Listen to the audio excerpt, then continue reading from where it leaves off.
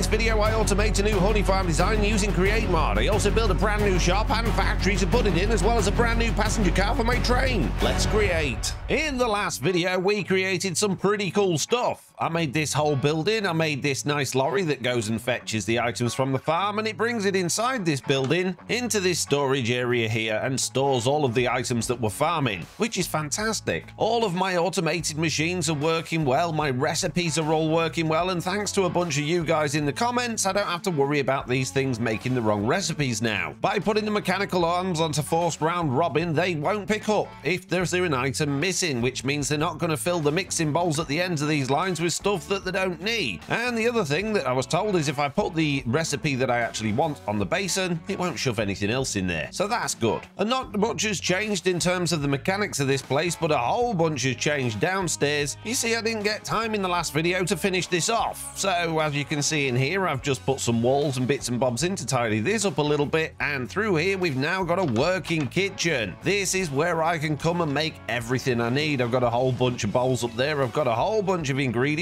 in all of these baskets, and that means I could grab some bread, I could grab a couple of eggs, and if I had a crafting I haven't got a crafting table. Oh geez, hang on a minute. And with this convenient crafting table, I can make myself some fried egg sandwiches. Not that I can eat them because my inventory's full, but I can put them in our storage drawers for later. And this kitchen's got everything I need, from cooking pots to skillets and all of that sort of good stuff. And I've also added in these flower boxes, this little herb boxes, and I really like that. The other big part of this building that needed decorating was, of course, the shop front, and I've done that now as well, but I'm going to come at that from the outside to show you because I think it's quite good. So as you're walking down the high street coming across this building, you might notice this shop, which has got some chicken and some shepherd's pie and some more herb boxes on the outside, and we've even got these pedestals with 3D items on. And it's called the Deli Mart, and it's open. If we go inside, we got these little glass cabinets as you'd expect to find in a food shop, with the food on the inside, again using pedestals to actually highlight the items. And I've also used a whole bunch of stuff from the supplementaries mod to really decorate this place. So we've got jars with cookies in, we've got jars with mushroom soup in, we've got even more herb boxes, and we've even got these chalkboards which you can actually edit and write what you want on. And I kind of thought that looked a little bit like, you know, a list of all the things that were available to buy. And then we've obviously got the till in the middle here, and that's really about it. But I think it does look like a shop, and I think it works. The only thing it's missing is someone to actually run the shop. So I think it's time that I threw a seat down here and turn one of these fake cows into a shopkeeper. And there you go, little monkey. If you would like to just take that seat there, you are now the resident shopkeeper at this shop. Please don't eat all the food, save a little bit for the customers. It'd be nice if you looked at me, but that's fine. So now we've got a shopkeeper and all of the decorations done. There's just a couple of things that this thing is missing, and those are more items and ingredients that we're not yet farming. We're not farming any pumpkin and melons because we need sugar, and if I want to make all of these fancy sweet berries, I'm going to need honey and chocolate as well. So my plan today is quite ambitious, and I might not get it all done, but I'm going to try. But ideally, I'd like to build at least 2 more buildings here, ideally 3, one for pumpkin and melons, one for sugarcane, and one for honey and chocolate. That's my plan. I don't know if I'll achieve all that, but I better get cracking. And the way I'm going to start cracking, that's a bit weird thing to say, is by building my first next building, and I think I'm going to go for this one here. If you're enjoying this video, don't forget to hit that subscribe button. It only takes a couple of seconds and it really helps me out.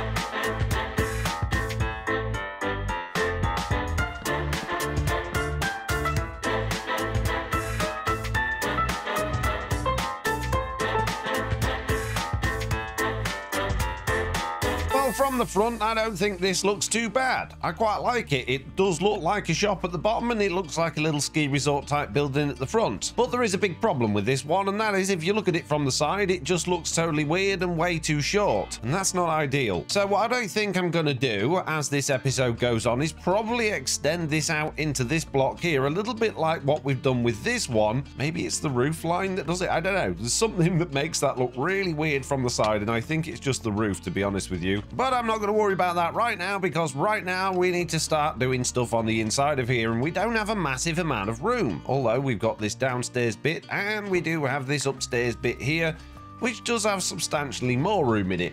And a block stuck in the wall, apparently. I don't know why, but from the front of this, I'm thinking like a sweet shop or some sort of candy type place. So maybe this could be the place where we do our sweet berry delights. But if that's the case, then upstairs in here is going to need to be honey and chocolate. Oh, and look at all these different types of candies. And there's so many different types of chocolate. Chocolate is made from cocoa beans, sugar, and milk. And then you can make hot chocolate. You can make ruby chocolate. How do you make ruby? Whoa, you need dragon's breath. Cocoa butter, crushed cocoa, and then black chocolate. Is that all? Oh, jeez. And looking at this, there's even more types of confectionery than I even thought. We've got gingerbread men, honey candy, marshmallows on a stick, candy canes. We've even got caramel and candies and all sorts of things. So I've made a little list. I need a cocoa bean farm, a sugar farm, a honey farm, and a milk farm. And then I need to crush the cocoa beans, mill the sugar, and crush the netherrack. And that should give us all the ingredients that we need to produce most of the candies. And I'm pretty sure that if I combine this building with one on the back, I can fit all of those things inside there, no problem. Because don't forget, peeps, this is a single player world. There's no reason to have any of these things in ridiculously vast quantities, so all of the farms that I'm building can actually be pretty small as long as we're getting a few items. Take my meats, for instance. We've only got a few hundred of each type, and that's been running for days and days and days. But we've still got more food than I'll probably ever eat in this world, and I'm probably not ever going to need the candies, so it's just for show. So I better rewrite all of my plans again and build a big old chocolate factory.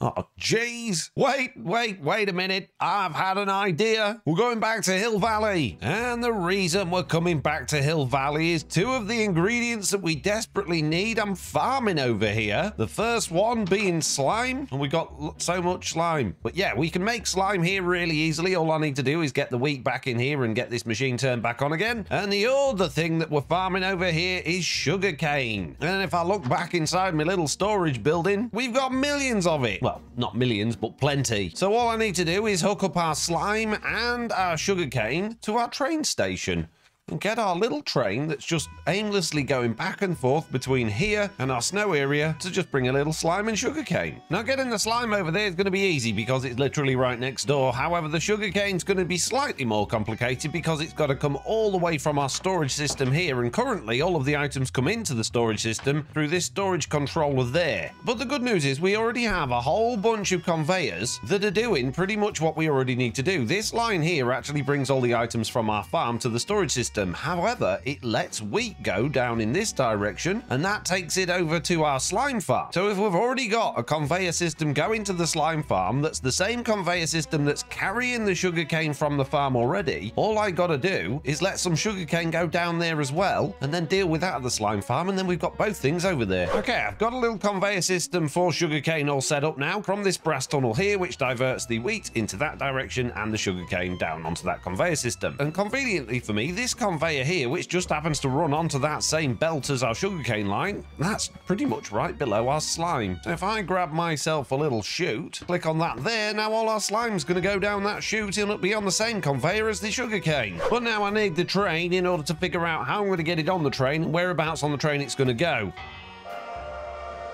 Good morning. Okay, right, this is where the train parks at the station. Now, we could add another carriage to this, but to be honest with you, I really don't see the whole point. Oh, but you'll want one, won't you? Because your viewers, you like things like that. But I'm just, I could just stick it in here. There's loads of room in there. Oh, you're going to make me build a carriage, aren't you?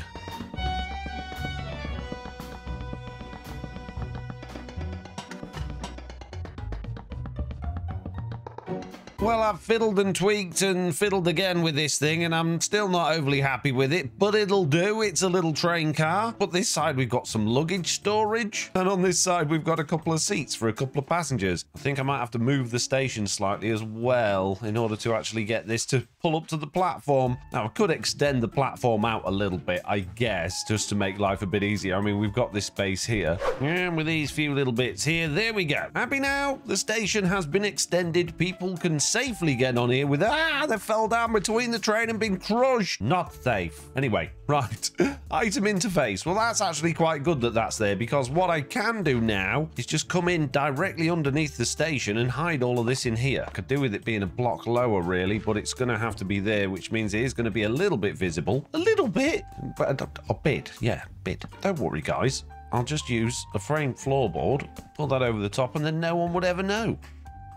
There we go. I can tell. No, you can't. Can? No. Impossible, mate. No one can tell. Definitely tell. No, you can't tell.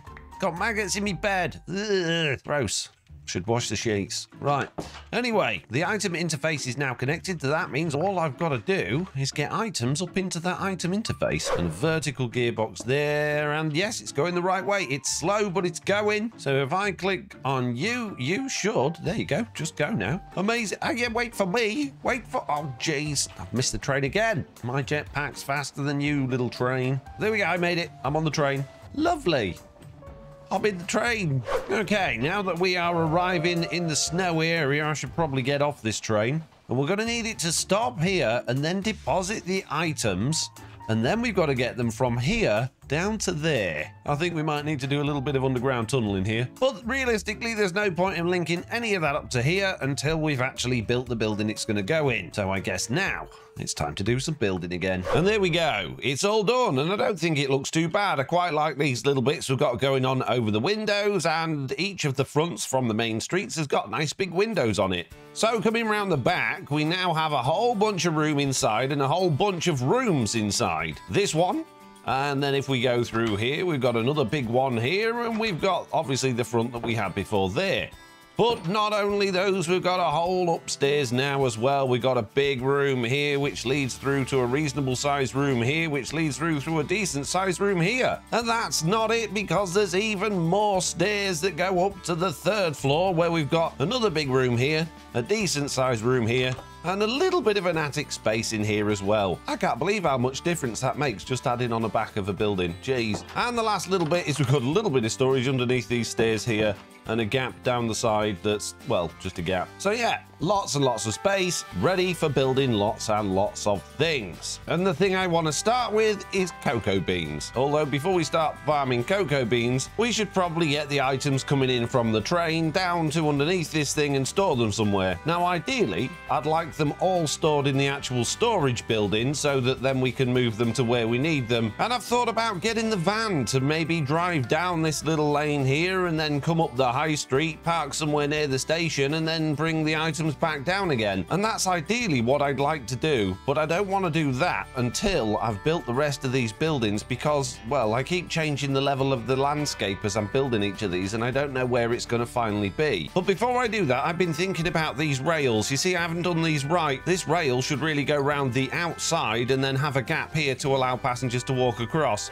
That's better. Now we can actually get in the train without worrying about falling down there. So now all I got to do is get the items from this chute all the way down there. And here we go, with some very quick and dirty blocks thrown together. We've now got a very temporary little train that goes all the way from our station down this line and drops the items off here, which go into our drawer controller, which goes into our storage system. And down at the other end here, we've just got a storage interface coming off a load of chutes. That's coming off a vault, which is coming off a load of chutes, which is going into this storage interface. The question is, though, are we going to start dropping... Oh, jeez. Are we going to... Oh, jeez. Are we going to start dropping off items when it gets here? It's connected. They're going down the chute. This is good news. They're in this chute here. That's good news. Our little train is back. Are you filling with items? You are. But are you going to deposit them at the other end? Here he is.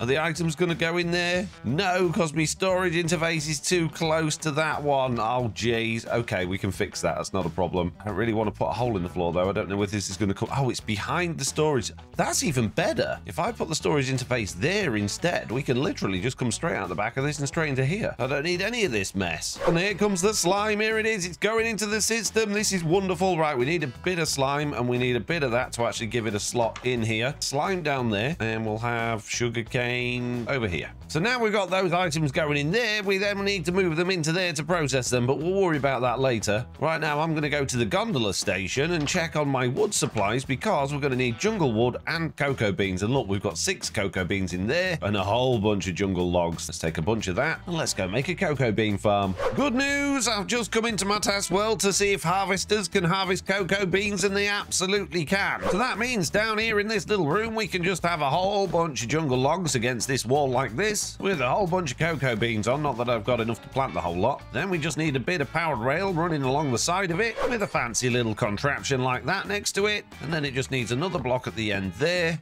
That bit of rail to be powered, and off we go. We're now harvesting cocoa beans. Now this is going to be a relatively slow contraption. It isn't realistically going to generate us very much, but don't forget, we probably don't need all that much.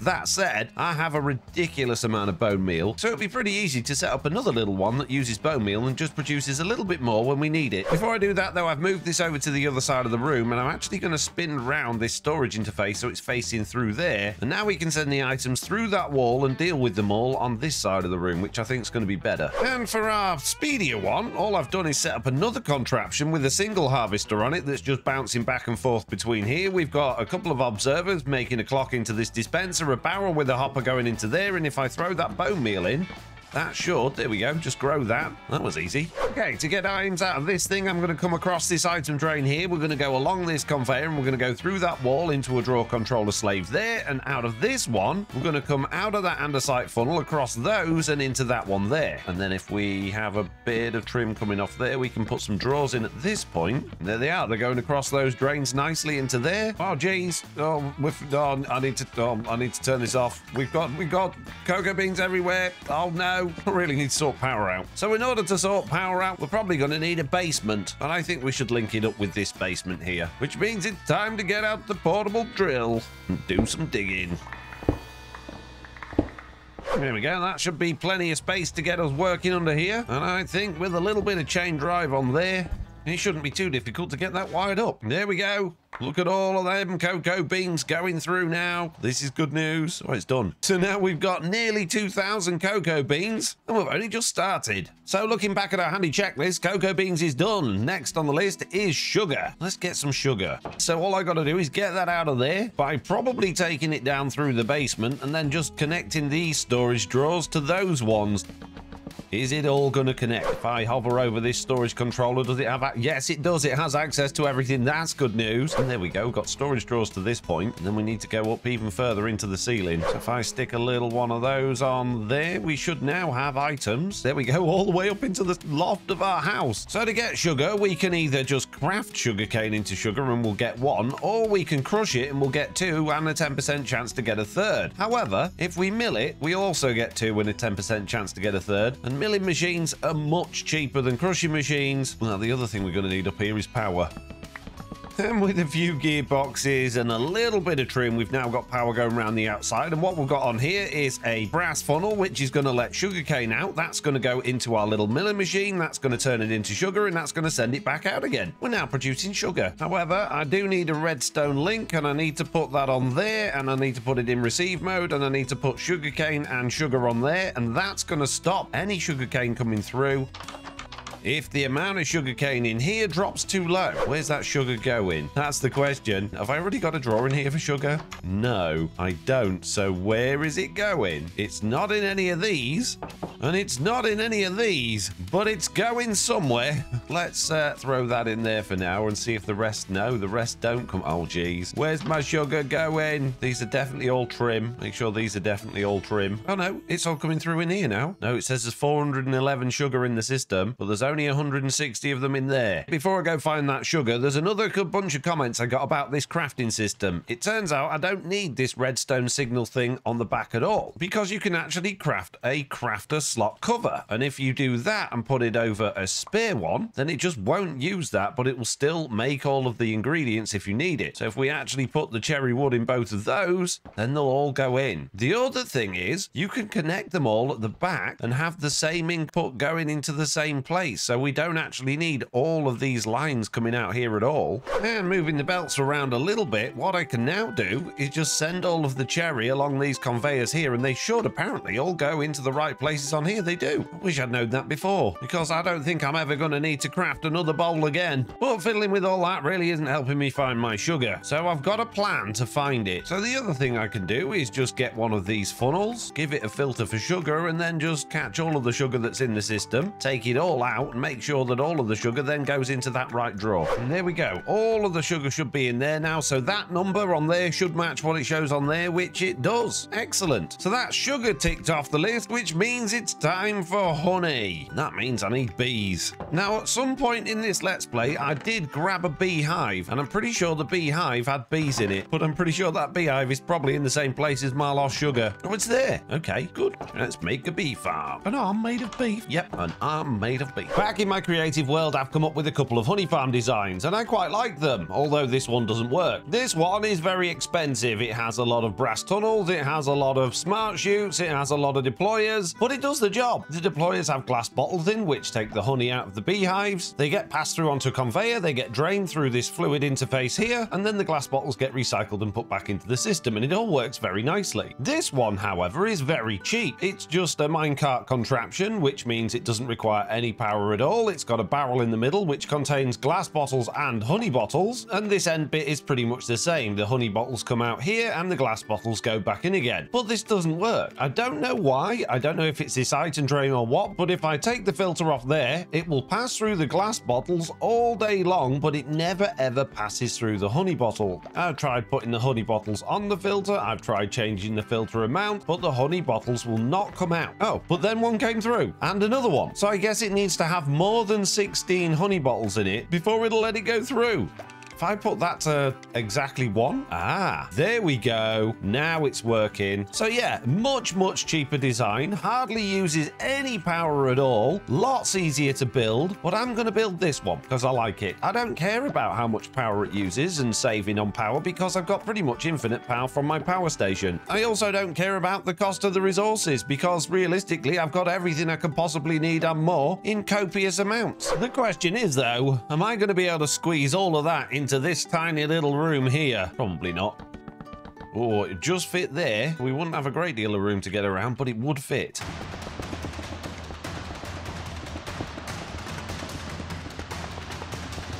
And here we go. It's only 4 beehives wide, and we've only got 1 bee nest because I can't make more beehives because I don't have any honey. And everything fits nicely into this space. Down the back here, hiding away under all of this nonsense, there is a tiny little tank here with some honey going in it. And this isn't going to be much use to us squeezed down here in this corner, but I can access that from downstairs and drag all of the honey down there. There we go. Come here, bees. Get fed. There we go. And with this pipe going in there like that, we now have honey coming down into our container here, although it's kind of big and it's kind of in the way. Now there is another problem here. Of course we're taking honey bottles out of this machine, and in order to build more beehives I need honeycomb, and this isn't going to give us honeycomb. I guess I could give these shears. Alternatively, I could just go looking for beehives. How hard could that be? It's an awful joke. You're an awful joke. And I've already spotted one. Hey bees, if I still touch that, yeah, they didn't get angry. That's good. You haven't seen any bees anywhere, have you, chicken? Excuse me, horse. I haven't seen any beehives kicking around here, have you? Now I know I can make beehives appear by planting trees near flowers and doing all of that sort of thing, but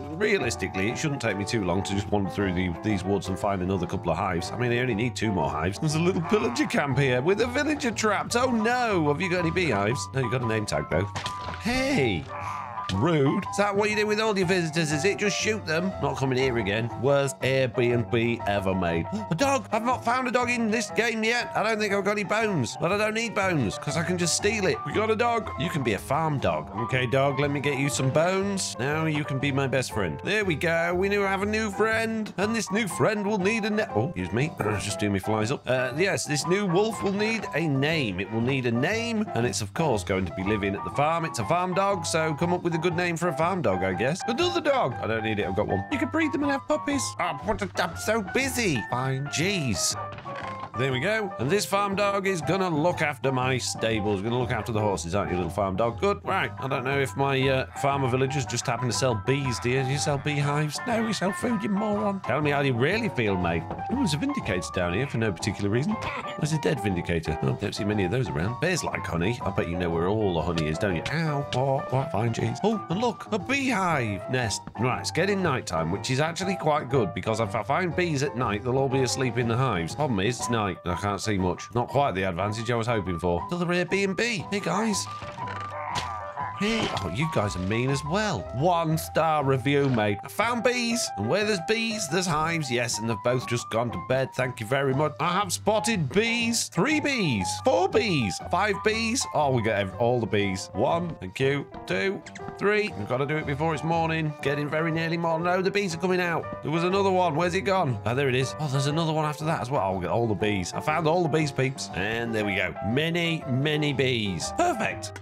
Okay then, right, with all of these bee nests, we should be able to get this thing nice and full of bees. 1, 2, 3, there we go. And now we'll be collecting all the honey. I think these copycat panels are confusing them a little bit. The honey farm's now been running for a little while. I've tidied it up a bit so it looks a bit better, and we've got a reasonable amount of honey in here, which means we can look at our list and find out what's next, and it says milk farm. And I have no idea why I wrote that down. Because, of course, over in our other building, up these stairs and up these ladders, we've already got a milk farm. But maybe we could do with a little bit more milk.